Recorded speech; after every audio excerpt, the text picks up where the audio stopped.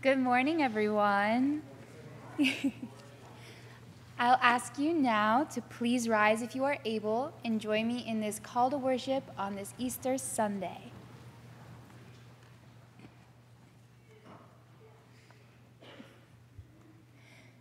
Praise the Lord.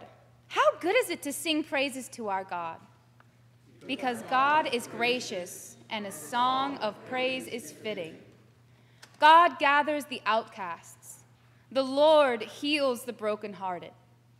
He determines the number of stars. He gives to them all their names. Great is our Lord and abundant in the power to save, to restore and reconcile, to sing to the Lord with thanksgiving, make melody to our God. His delight is not in strength, but the Lord takes pleasure in those who hope in his steadfast love. Opening hymn is 232, Jesus Christ is risen today.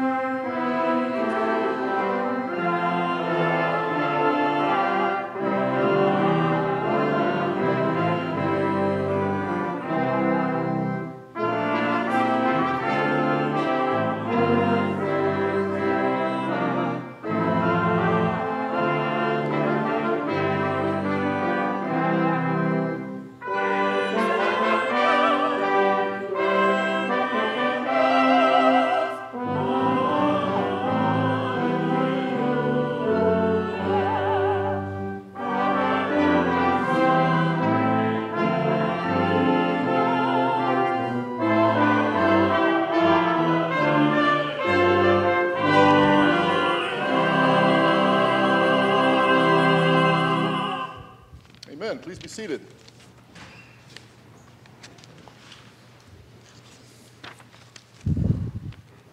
The joy of this Easter Sunday reminds and reassures us of God's resurrecting power. So let us be bold enough to admit all that turns us toward death, so that we can know the grace of new and abundant life in Jesus Christ. Would you join me in our unison prayer of confession and preparation for worship this morning? Savior God, forgive our life-alienating ways, our exclusion and judgment of others, the way we evaluate and compare. Forgive our death-dealing sins, our habits that demean and degrade, our addiction to violent and destructive behavior. Forgive our clinging to old hurts and our investment in empty promises. Redeem us, restore us, resurrect us for life in Christ. And we continue now with our silent prayer.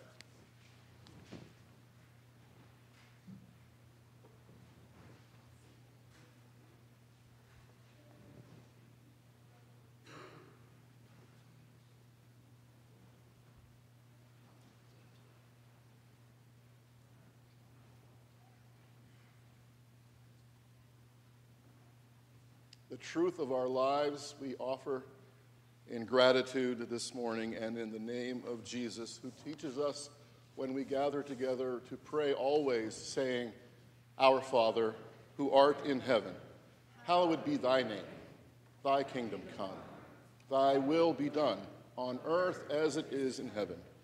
Give us this day our daily bread, and forgive us our debts as we forgive our debtors. And lead us not into temptation, but deliver us from evil. For thine is the kingdom and the power and the glory forever. Amen. And now, remaining seated and in the spirit of prayer, please join me in singing hymn 243, Be Not Afraid.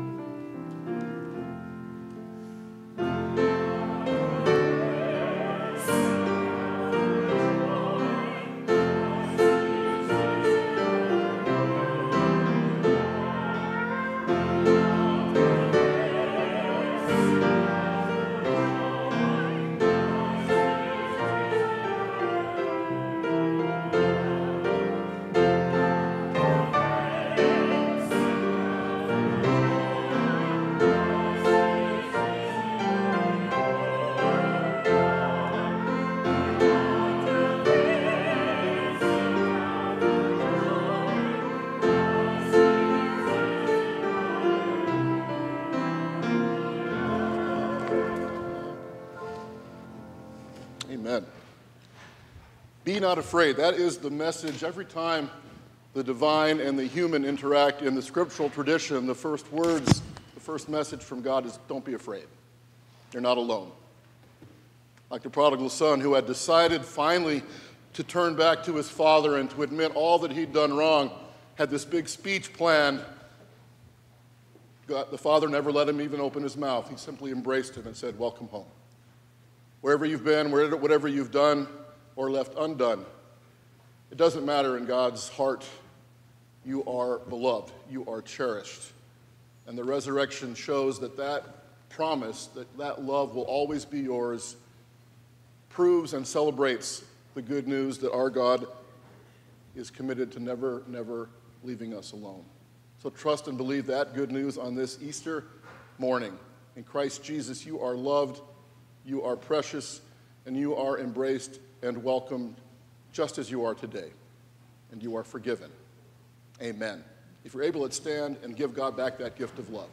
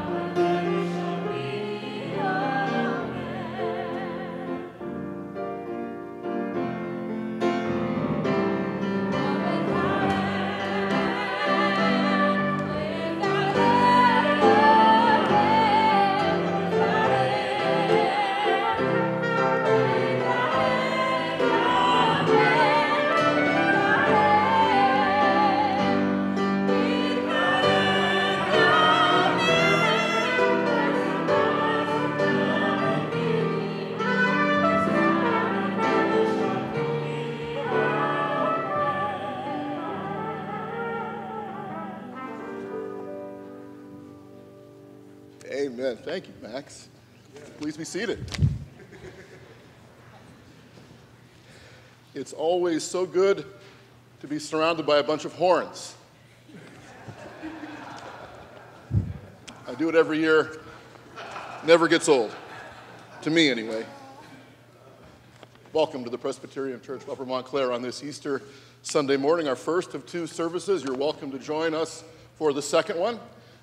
We have two services today to celebrate this incredible truth that through the hardest part of life, the worst we can imagine, life, love, hope, they all persist. It is good news. So it's good to be here with you today. If you are a visitor here at PCUM, you're especially welcome and precious. We can't do this without you.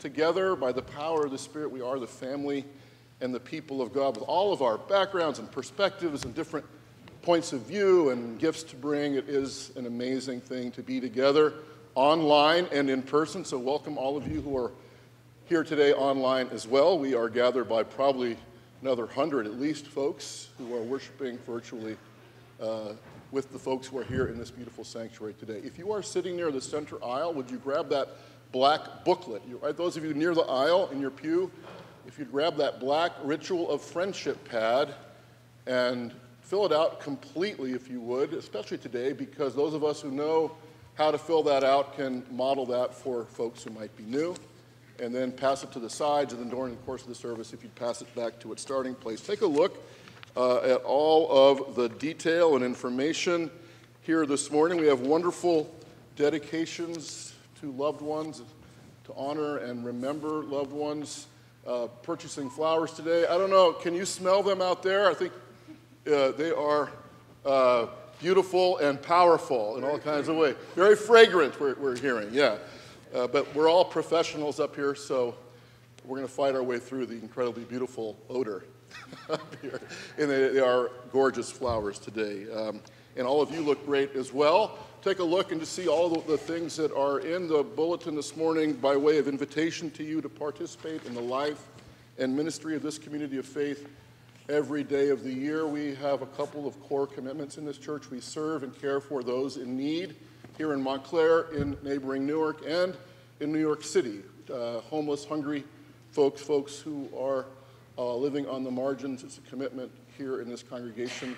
Our children and our young people are also central to the life of this church. There are lots of ways to get involved in supporting them and teaching them and being loved and taught by them, and it's an amazing thing. A lot of incredible volunteer opportunities for that as well. And then, of course, as you'll have already experienced and will experience this morning, our music program is the heartbeat of the life of this church. And not just those of us up here on the steps, though I can't really say I contribute to the music program very much. I lip sync when my mic might be on, for your sake. But the music is really so meaningful at all ages and at all levels here in the church, and it is an important part of what we do. It really drives everything. There are lots of ways to be part of that program as well. Take a look at the date in a box in your announcements this morning of April 21st, PCUM's Got Talent. It's a wonderful, cherished annual tradition here. You know, this is the Montclair area, the northern New Jersey, New York City area. There is talent galore, especially in this congregation. Again, you're going to be experiencing that this morning. If you come on April 21st, you'll experience even more of that, all kinds of singing and acting and amazing ways of sharing gifts that are given by God with the rest of us. Mark your calendar, plan to be here for that. You can meet people. It's a lot really enjoyable, and it's a way of augmenting and supporting our music program here so that we can continue to bring in amazing quintets and soloists and other musically talented folks for the life of this church. So April 21st, and of course all kinds of other things happening here as well. Welcome this morning. It's so good to be here. There is a time of fellowship right after this service, between the services, the 9 a.m. and 11 a.m., right across the way in Fellowship Hall. You are warmly invited to be a part of that time of refreshment and conversation. Welcome.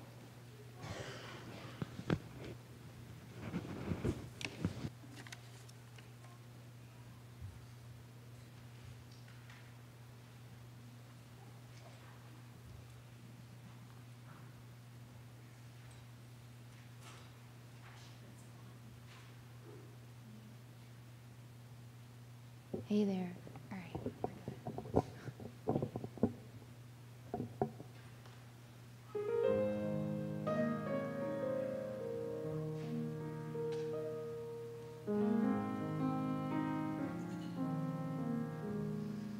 God sent his son.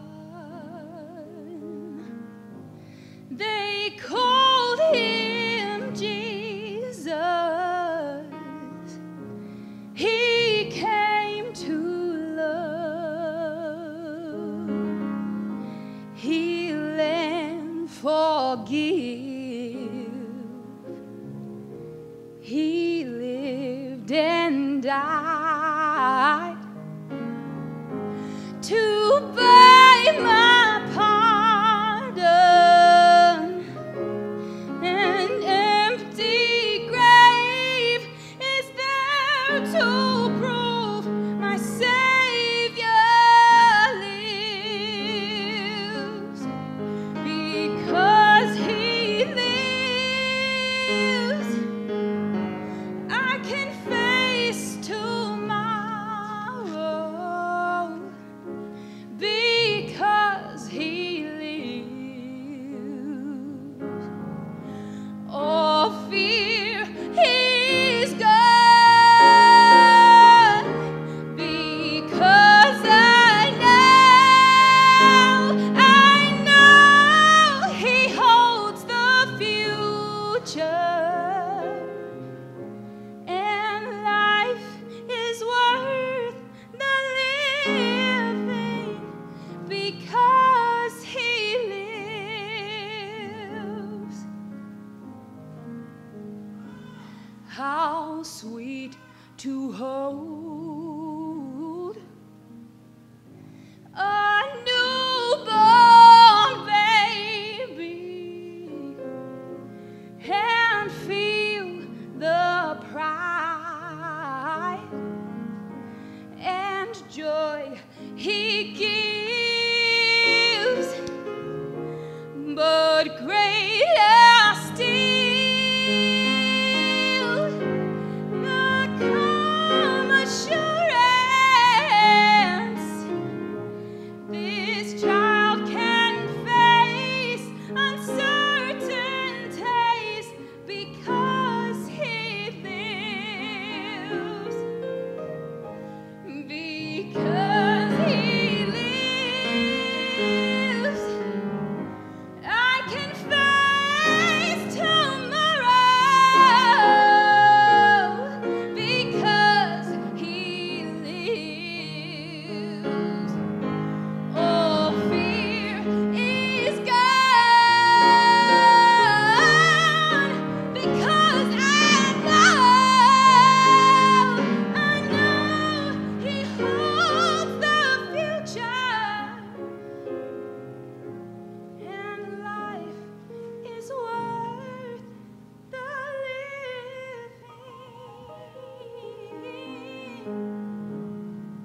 Just because he lives.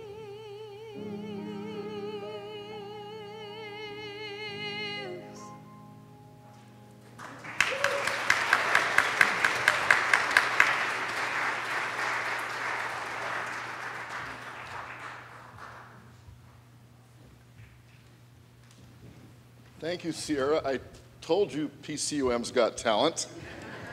Would the children please come join me up here at the front?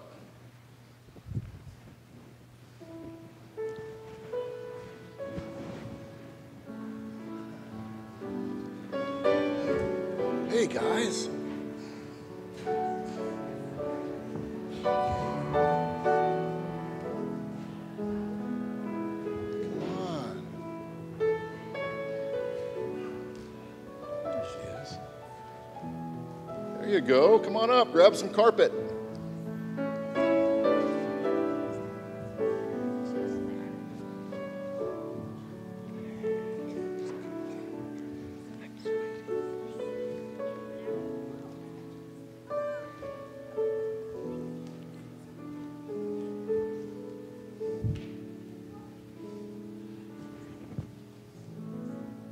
Good morning. Good Good morning. Let's try it again. Let's try it again. Let's try it again. Good morning. Good morning. Thank you very much. Happy Easter. All right. You want the bad news or the good news? Good. I'm going to start with the bad news. All right. When I was growing up, I'd wake up in the morning and there would be a basket waiting for me on Easter Sunday. We called it an Easter basket, right? And it was always filled with amazing things. Eggs, which I do like, chocolate. A little bit later when I got older, deodorant, right? How many of you know what an Easter basket is? Oh, okay. In fact, I saw 2 Easter baskets this morning in front of my children's rooms, but look what I got. An Easter basket with nothing in it. It's empty. I expected it to be full, and I got there, and it was empty. Well, there are a couple things. There's a couple of measly pieces of fake grass. Don't even know. I think it has a half-life of 75 billion years. And some pieces of paper. How do you think I felt? Sad, exactly. Easter baskets, when they're full, make me feel loved. When I was a kid, it made me feel like my mommy and my daddy still loved me, and that they were reminding me that God loved me. And this morning, what do I get? Almost nothing. But as I tell my kids, I didn't have much growing up. I had to make do with what I had. So let's just see what we got here. And we got some, like I said, we got the fake grass. Oh, and I've got some paper. You know what? I'm a storyteller, right? I think I could probably make something out of this. No. Yes. Let's see what I got here. Oh, wait a minute. What's this? It's a heart. Dun, dun, dun. It reminds me of this guy who came into the world and told people they should love each other as much as they love themselves, and to love God with all their strength, all their mind, and all their heart. His name was Jesus. What was his last name? Think about it. God. Good, always a good answer. Not exactly right. What, sweetie? Christ? Yeah, nope. His last name wasn't Christ, and his middle initial wasn't H. His last name was of Nazareth. We call him Christ, and that became his name, you're right, because it means Savior. He taught us how to love, but not everybody liked it, because when you're all of a sudden you have to love other people as much as you love yourself. What does that mean? It means it's hard, right, because I love myself, right? It means you have to change, but people don't like change. So they got so mad at this guy, what did they do to him? They killed him, yep. They killed him. We know that's true, too. It's in history. He was executed. He's still alive, but he's just in heaven. There you go. Well, let's go home. Nice. But this is how we found that out. Early in the morning, on Easter morning, when he was dead, 3 women, according to Mark's gospel, came to the tomb to find him. And just like my Easter basket, they found it empty. And they were so sad. They were sad that he died, and they were sad that he wasn't there. And their hearts were broken. This took a long time this morning. I cut it? It looks like I did, but this is a broken heart. This is how sad they were. But then they went inside the tomb, and they saw a young guy dressed all in white. Cora?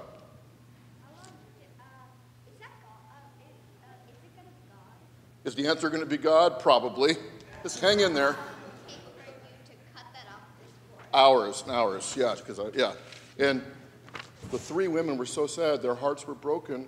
They supported each other, but then they walked in and they saw a young man in white, and he said, "He's not here, he is risen. Go, do what you're supposed to do, live your life, love other people, as much as you love yourself, and you're going to meet him. Don't worry, you will. And all of a sudden, their hearts came back together. See? Oh, you're right. I could have just put them back together. Yeah. I'll use these notes for the 11 o'clock. Okay. And because he lives, we know that we are loved always. We're never alone, right? The same God, there you go, who gave us life in the first place when we were born, is always going to be with us. No matter what we go through, no matter what happens, I cut it. I admit it. All right, you got me. You guys ready for a repeat after me prayer? Let's say it loud and proud so the Methodists can hear us. All right, you ready? Dear God, thank you for Easter and for Easter baskets, even if they're empty. Thank you for an empty tomb, because it means he lives, and he loves us, and you love us, and we love you too. Amen. Thank you, kids. There's something waiting for you outside, I think.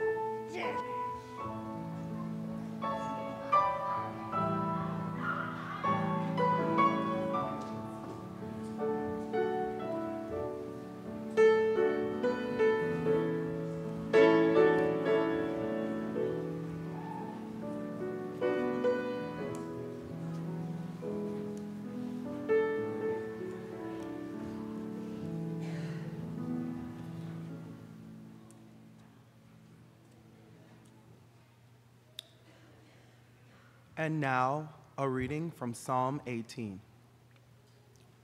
Oh, give thanks to the Lord, for he is good. His steadfast love endures forever. Let Israel say, his steadfast love endures forever. The Lord is my strength and my might. He has become my salvation. I shall not die, but I shall live, and recount the deeds of the Lord. The Lord has punished me severely, but he did not give me over to death. Open me to the gates of righteousness, that I may enter through them and give thanks to the Lord. This is the gate of the Lord. The righteous shall enter through it. The stone that builders rejected has become the chief cornerstone. This is the Lord's doing. It is marvelous in our eyes. This is the day that the Lord has made. Let us rejoice and be glad in it. The word of the Lord.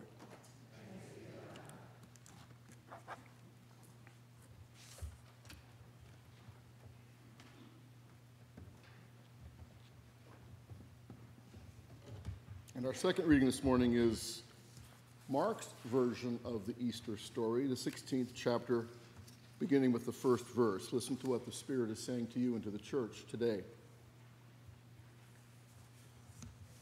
When the Sabbath was over, Mary Magdalene and Mary, the mother of James, and Salome brought spices so that they might go and anoint him.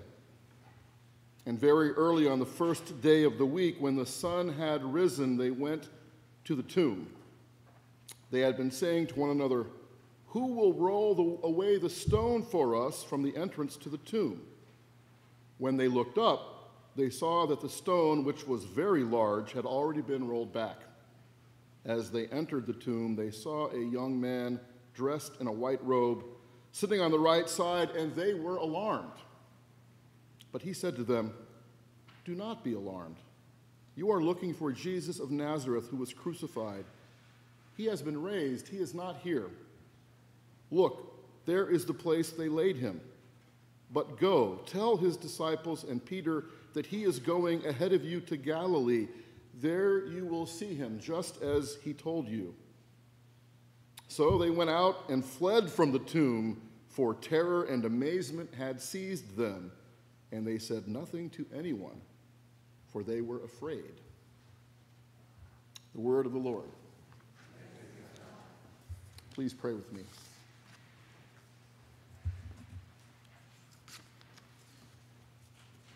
Oh God, on this Easter Sunday morning, this Resurrection Sunday, with so much that is of death happening all around us, all around this world, in many of our lives, so much destructiveness and hurt. We pray that the meditations of our hearts together upon this, your word to us this Easter Sunday morning, might both be acceptable in your sight and life-giving to us, abundant life-giving. O Lord, our rock and our Redeemer. Amen. I think I surprise the future ministers in my classes in seminary when I tell them probably the most important sermon that they can preach on any given Sunday is how they react when something goes wrong, when it doesn't go as planned. This may shock you sometime. I know I look like I have it all together, but there are times when Anne-Marie is supposed to be playing that I start talking. And there are times when I'm supposed to be talking that Anne-Marie starts playing. It happens. Children on Sunday rarely do what they rehearsed on Saturday. Cell phones go off. I'll give you a moment to check yours now. The truth of Easter is this: no matter how much you prepare, if, like life, you expect worship to be problem-free, you're going to be disappointed, and you're going to look disappointed and maybe even annoyed. And when you're in my line of work, you don't want to look annoyed or disappointed when you're up here. Even worse, if you're expecting things to go perfectly in life or in worship, when they don't, you sometimes are frozen. You don't know what to do. You don't know how to go forward. I once baptized this beautiful baby girl in my congregation in Denver, and the pastor before me had been beloved. She was amazing. And since she had, in a previous life, before she became Presbyterian and saw the light, she'd been an Episcopalian, she had introduced the practice of using oil along with water in baptisms. And that's okay, we can do that. We need the water, the oil is optional. So I thought, why not? I'll just carry forward this cherished tradition. But apparently, I use a lot more water than Episcopalians do. And as I was holding this little baby girl, and I Father, Son, and Holy Spirited her, the oil that I then put on her forehead in the form of a cross, which was this pungent clove oil, got mixed in with the water. And just as I was holding her and then praying this very holy, loving prayer about how I wanted this child to know how much I and her church would always love her, that mixture of water and pungent clove oil went right into her eyes, and she let out a scream that the exorcist would have envied. And her mother grabbed her from my arms and sprinted out of the sanctuary. And I rarely don't know what to say or do. And I didn't know what to say or I didn't know what to do. And it was the longest 45 seconds of my life. I didn't know she was going to jump in her car and just keep on going. These people blinded my child. But she came back. The mom had found a water fountain and washed her daughter's eyes out with what you're supposed to use in baptism, water, just water. And I've never used oil since. Thankfully, she came back. The Reverend Jim Paxson writes about the first worship service he ever led in a tiny country church down south. He wanted to impress people, so he gave his all that first sermon, always a mistake. We all would do it. But when he got done finally preaching, he thought to himself, well, that wasn't too bad. But just as he thought that, a woman jumped up from her pew and started to scream. His first thought was, I'm in a charismatic church. No. His second thought was the sermon that bad? But then the woman finally got a hold of herself and was able to put out words. She screamed, my mother is dead! And now Pastor Jim thought, I killed someone with my first sermon. Not a good start. Everybody panicked. The daughter was still screaming. The ushers all ran out to call an ambulance. Everybody was yelling advice. But then in the middle of all that panic and hoo-ha, A soft but clear voice could be heard. It was the allegedly dead woman, obviously annoyed. She said to her, looked at her daughter and she said, "Hush, you're making a scene." Sounds just like my mother would have said. Well, everyone quieted down, Reverend Patson says, more like shocked silence. And then he thought, maybe my preaching has the power both to kill and to resurrect. But no, it wasn't about the preacher. It usually never is. Overcome by the heat and possibly the little longish preaching, the woman had let herself drift, as many of us do, into a little snooze there in her pew, and her daughter had evidently jumped to conclusions and overreacted. Strange things do happen in churches just like they do in life, which reminds me of a Max Lucado story about a physician who misdiagnosed a patient, declaring the woman to be dead. The family was informed, the husband overcome with grief. So imagine the surprise of the nurse when she was checking the body and discovered that the woman indeed had a slight pulse. "You better tell the family," she urged the doctor, and the embarrassed physician did call the husband and said, "I need to talk to you about the condition of your wife." And the husband said, "The condition of my wife? She's dead." And the doctor mumbled with embarrassment, "There's been a slight improvement." Slight improvement. Talk about an understatement. The truth is, once a person has been declared dead, if they revive, they never were dead at all. Instead, there was either a tragic mistake or a tragic fraud. And that's the fundamental tenet of Christianity, by the way. Death is real, all too real. When a person dies, they die. Fini, Schluss. There is no getting around it. There's no skipping that part, no matter how much we'd like to try. Except one person. The exception took place at a tomb just outside of Jerusalem, and nobody can really agree on an explanation as to what happened. Nobody. According to Mark's version, as we've said, with the children, 3 women, Mary Magdalene, Mary the mother of James, who by the way was Jesus' brother, so you can do the math there, and another woman named Salome brought spices to anoint the body of a man who had just been executed as a criminal. They got up so early to tend to this body that it connotes an intimacy with the deceased, with this man. They knew him, these women, and they were overcome with grief, with loss, with devastation. They didn't know how to go on. That's what grief is. Have you been there? Let's not be so familiar with the story that we forget how profoundly devastated and sad these women are as they walk to the tomb that day. If you've ever had to go through something that you have tried everything in your power to avoid, prayer, jogging, kale, whatever it is, and you couldn't help it, it still happened to you. The layoff, the firing, the financial downturn, the illness, the relationship that's been irretrievably lost and broken. Then you know that the gospel stories, contrary to popular belief, are very realistic. Very realistic. We cannot avoid these things, even if we play our cards right. Life always takes a sudden and unexpected turn.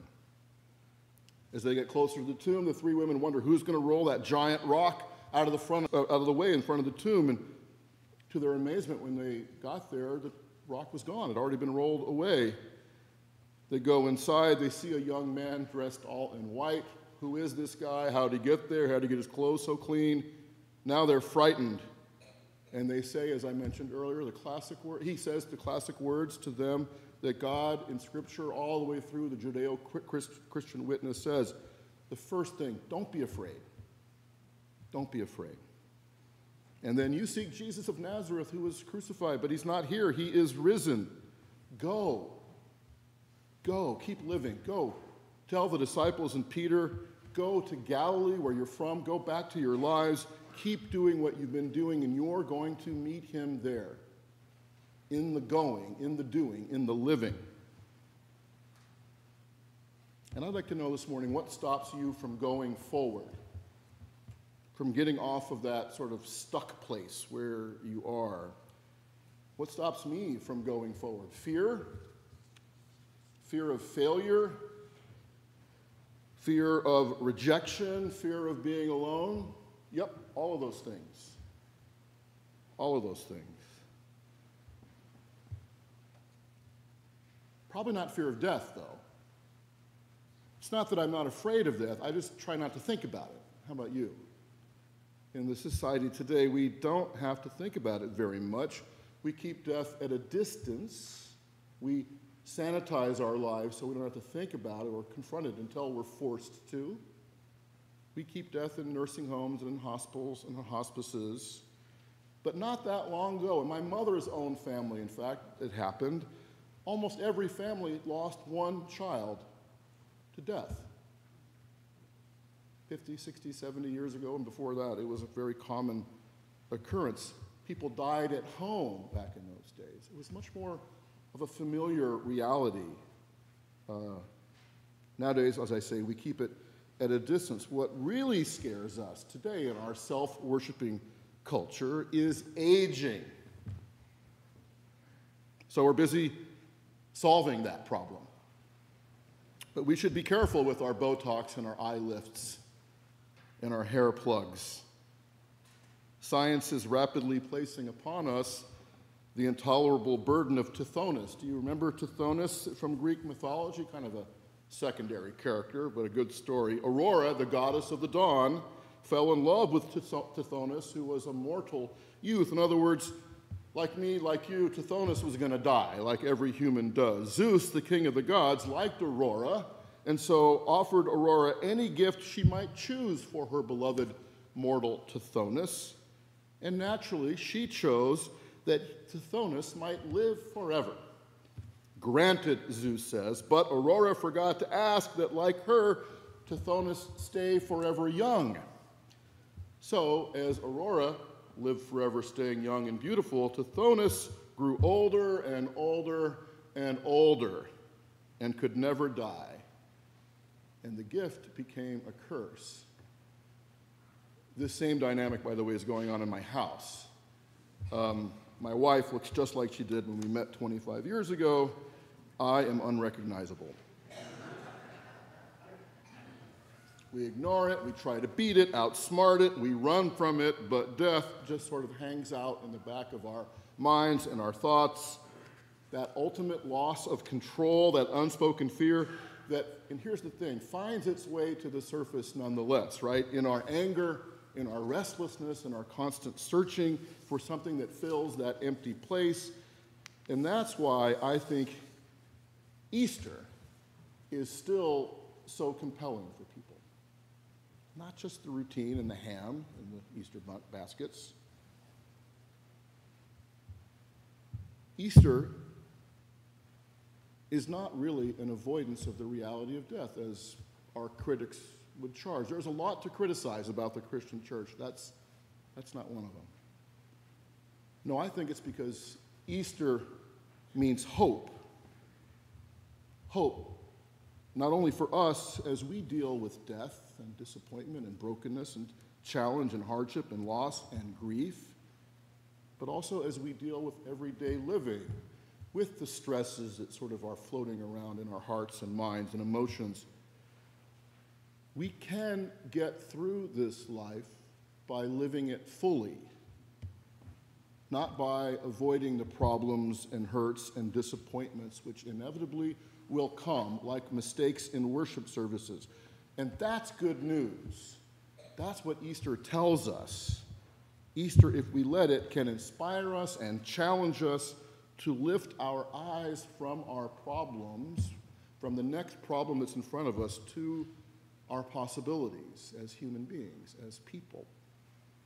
I love the way the writer I love the name Jerome K. Jerome, once put it. Look up, Jerome K. Jerome once wrote. Don't look down. When you look down, you see so much of yourself that you can't see all the other things God has made, including the possibilities for you that are out there. For instance, he writes, one day I had a finger that ached, and I decided promptly that I had arthritis. So I went over to the public library, got a medical book, and looked up arthritis. By the time I got done reading 2 pages, I had arthritis in every joint in my hands and my knees. It scared me, and I turned the pages, and there was leukemia. And I read everything about leukemia, and before I had finished, I knew that I had leukemia. Then I turned the page to ulcers, and I said, so now I know what causes those pains in my stomach that I've always been wondering about. I've got ulcers. Then I turned to pellagra, and I just knew that I had pellagra. I didn't know what it was, but I had it. The only thing I found in that medical book that I didn't have was housemaid's knee, and I wondered why I didn't have that. I went straight to the doctor who examined me, and he took a look at me, and he said there was nothing wrong. But then, as I was getting ready to leave, I said to him, Doctor, I'm a hospital unto myself. I've got so many things wrong with me. I know I have. The doctor looked at me for a long time, and he said, well, now that you mention it, you are in kind of a bad way. And now that you've diagnosed your case so well, all I can do is give you a prescription. You can take it right to the pharmacy and get it filled. So he wrote out the prescription, he folded it up, and I headed to the pharmacy. The pharmacist took it, looked at the prescription, frowned, made out like he was scratching his head, folded it back up and said, you know, I'm sorry, I don't have any of this in my pharmacy. I said, what, isn't this the biggest CVS in town? It replaced some kind of restaurant or something? Yes, he said, it is the biggest CVS in town, but the things your doctor has prescribed for you don't come in a bottle. He handed it back to me and said, you can take this prescription and read it for yourself. I opened it up, and this is what it said. Walk 8 miles every day. Come home, eat a steak, have a glass of wine, and stop reading things you've got no business reading. That also counts for the internet, by the way. Stop trying to control things you can't control. And then it's more dangerous to look down at yourself than to look up. Because when you're always looking down at yourself, you start to feel sorry for yourself and start to think that if you just keep looking, you can control every little thing about your life and maybe even stave off death. I do think that's the power of Easter. This Sunday morning, every Easter morning, and every day, it lifts us and lifts our focus from our problems to our possibilities. To look up, not down, to look outward, to care for and pay attention to the needs of others, not always inward, to go forward with hope, not backwards, always looking back to a better time, to go through and not around the mystery of this life, all the pain of it, all the joy of it. Because he lives, I can live. Jesus said in John chapter 10, I didn't come so they could go to heaven. I came that they might live full, abundant lives. What do I mean by that? Well, on Easter Sunday, it's appropriate to quote a rabbi. A very famous one, Rabbi Harold Kushner, who wrote, "When bad things happen to good people," but I like this quote even better. Kushner said, "If you have been brave enough to love, and sometimes you won and sometimes you lost, if you have cared enough to try, and sometimes it worked and sometimes it didn't, if you've been bold enough to dream and had some dreams that came true and a lot of broken pieces of dreams that didn't, then you, like Moses, can look back from the mountaintop and, like him, realize how full your life has been and how richly you are blessed."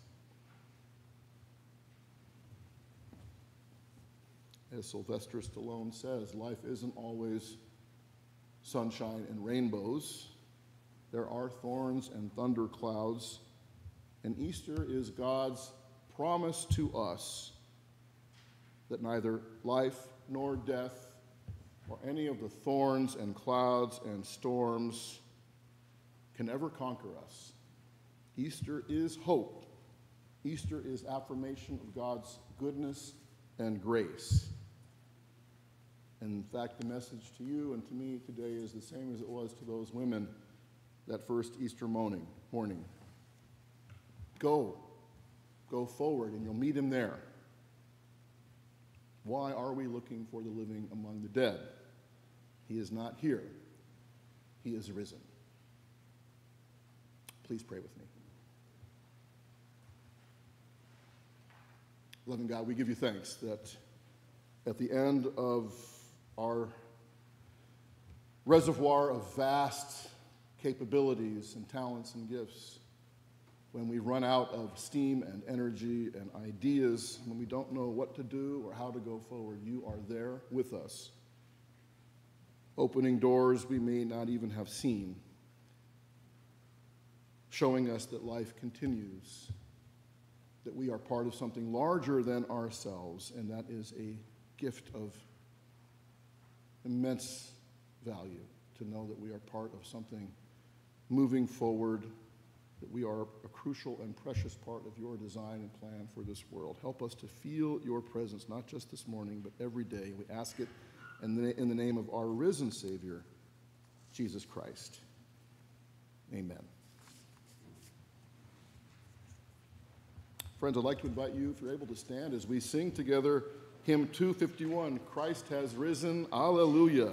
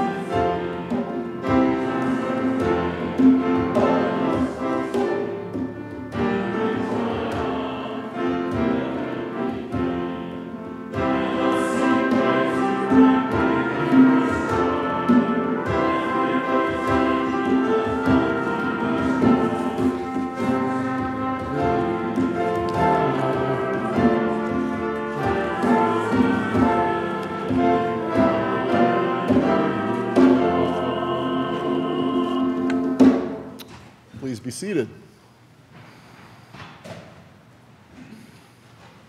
And as we prepare to go out into the world, as we prepare to offer our gifts in return for God's gift of abundant life, guaranteed at Easter, I ask you to join your hearts with mine in prayer. Please pray with me. God of resurrection, God of new beginnings, we stand before the empty tomb full of amazement and fear,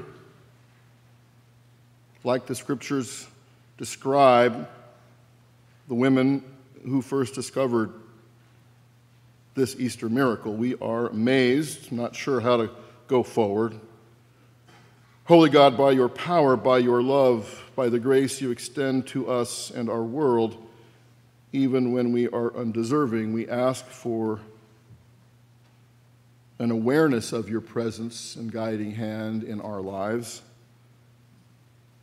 If we can't hear you exactly clearly, or we can't come up with the right words, we ask that you once again be patient with us and open our eyes and our hearts to all the signs around us of your presence in relationships, in the beauty of this world, this beautiful morning. And we come before you in prayer today, lifting our petitions for not only ourselves, but for those who suffer and struggle, who are searching for strength, who are restless, and even in the midst of crowds, feeling lonely. And we pray for guidance and hope so that we might not only live abundant lives, but somehow in small and sometimes larger ways share that gift of hope with others. Our fear is real. It is debilitating at times, oh God. We fear for ourselves, for our loved ones, for our world. It does seem so often that evil has gained traction, convincing many that violence and war, or nastiness and condemnation, death and destruction are acceptable means to human ends. Forgive us, God. Turn our hearts toward what is holy and right. Turn our faces toward your risen Son, whose light graces us with peace and love and the wisdom that is found deep within human experience. On this Easter morning, help us to recommit ourselves to that path of peace and open-hearted discipleship.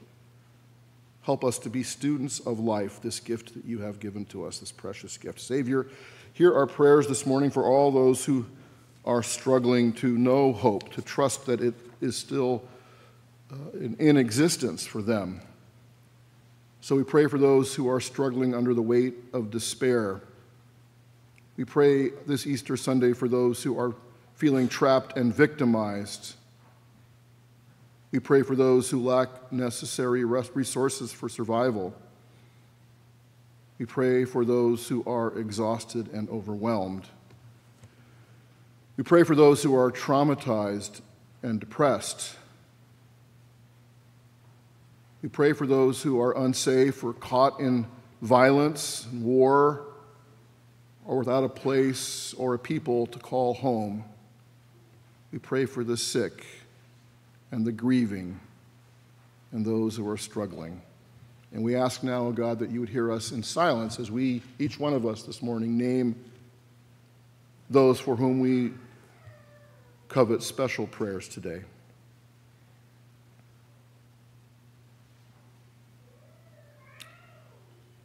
Strong and living God, we give you thanks and praise you as the one who rolls stones away and the one who opens minds and softens hearts. We stand in awe of your power on this Easter Sunday and your love. We celebrate your risen Son. As the flowers bloom this spring and the butterflies emerge from their cocoons, we can't help but hope in your everlasting, inexhaustible love, our strong foundation that grounds us even as the world around us shakes. All these prayers we offer in the name of your risen Son, even Jesus Christ. Amen. Friends, I'd like to now invite the ushers forward, and Ray Vaughn as well, as we take part in our morning offering.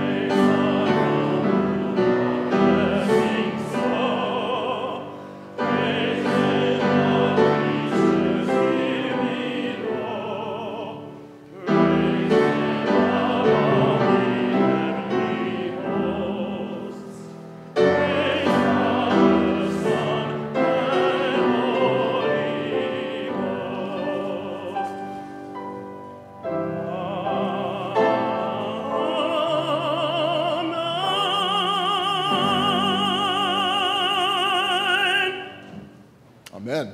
Our closing hymn is 248, Christ is risen, shout Hosanna.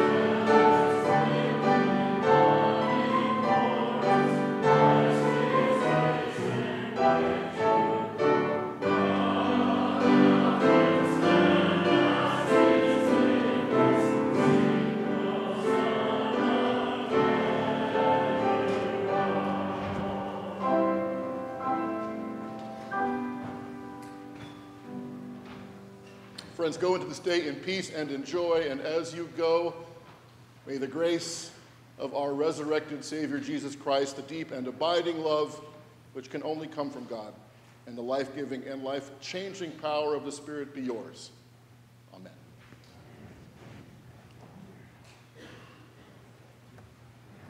Amen.